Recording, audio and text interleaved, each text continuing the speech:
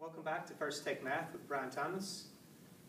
Today's lesson we're going to do a couple examples on solving equations that have two steps. So two-step equations, my strategy is going to be two-pronged. We're going to first use what we call the zero pair. You can also use the scale for that. And then our second step will be to multiply or divide strategy. So let's see how this plays out. So first example, we have 2x plus 3 is equal to 9. What we want to do is try to get the x by itself. To do so, what we want to do is focus on the zero pair part. So we want to get rid of this negative 3. So to get rid of that negative 3, we can use, to get rid of a positive 3, we can use the negative 3 to make that disappear. But to keep it balanced, we have to use its zero pair to keep it going. So then we have the zero pair will zero out. We have 2x is equal to then 9 and a negative 3 would end up being a 6. Once you're to this spot, 2 times what number is 6, you may be able to see that answer. 2 times 3 is 6, and you're done with the problem. If you can't see that, what you can do is work your way backwards towards the x. And since this is multiplication, this is a signal to divide. So x is going to equal then 6 divided by 2, which would give me my 3. So my solution would be x equals 3. Okay. Again, you could also model this using a scale. So the 2x and the 3 are on one side, and the 9 is on the other side. And what I can do, let's see here, we'll have to use a little orange pen here. To get rid of the 3, I can use its zero pair, which is a negative 3.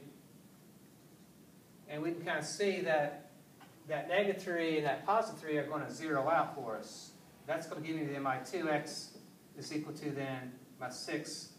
And then this tells me I can go backwards and use division to find our final answer. So x equals 6 divided by 2, which would then indeed give me my 3. So I could also model it like this. So if you like the traditional way of doing it, you just kind of bring it down like this. You also can just draw it on a scale and take it down in this fashion. Let's look at one more example.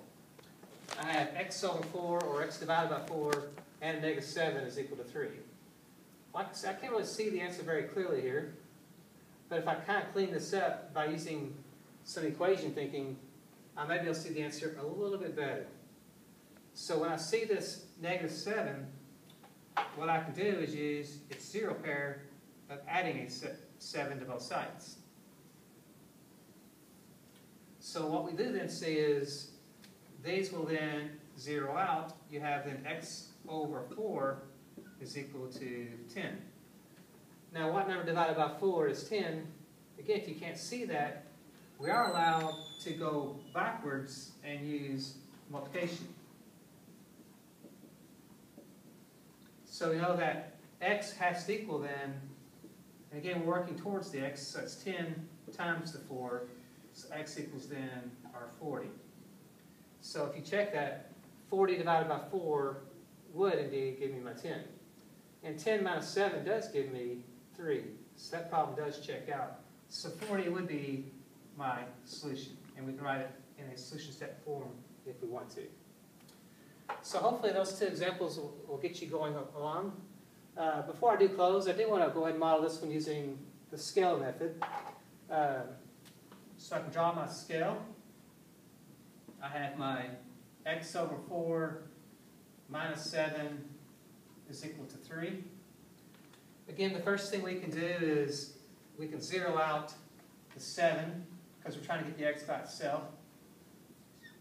So we pick up on that 7 and negative 7 will zero out.